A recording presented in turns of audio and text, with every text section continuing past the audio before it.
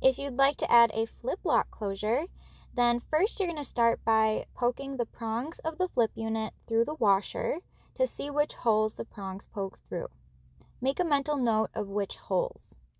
Then, with the outer panel wrong side up, center the bottom edge of the washer 1 3/8 inches up from the bottom straight edge.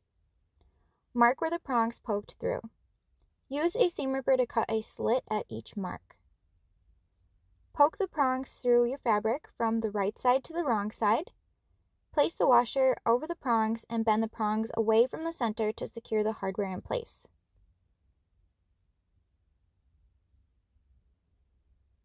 Next, we're going to cover up the wrong side of the hardware.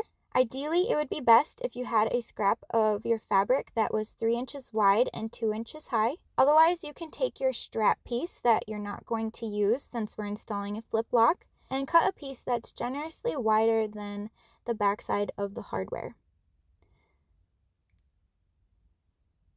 With wrong sides together, cover the back side of the hardware with your scrap. You can use some adhesive spray to hold the fabric in place, or you could use some double-sided basting tape. You could also use hot glue or a permanent glue if you prefer not to stitch this down.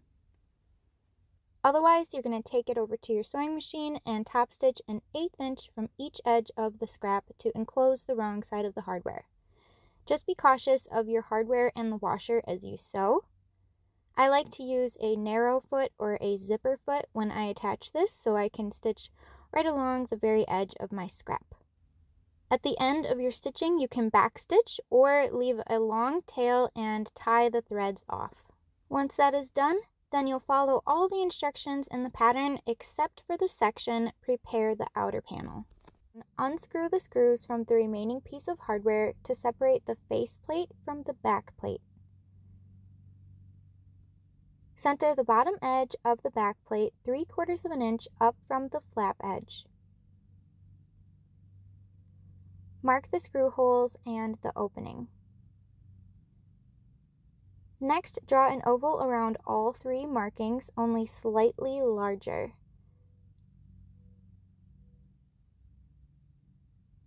I'm going to use a permanent pen because this won't be seen later on and will be covered up by the hardware. Then you're going to cut out the oval. Take your faceplate and test to see how the 3 holes fit inside the oval. It should be a snug, tight fit. If you can't see the 3 holes of the faceplate completely, then cut more away.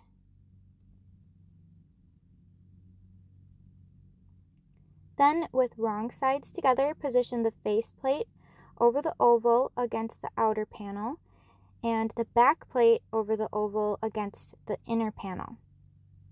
Screw the hardware together. And that's it, you're finished!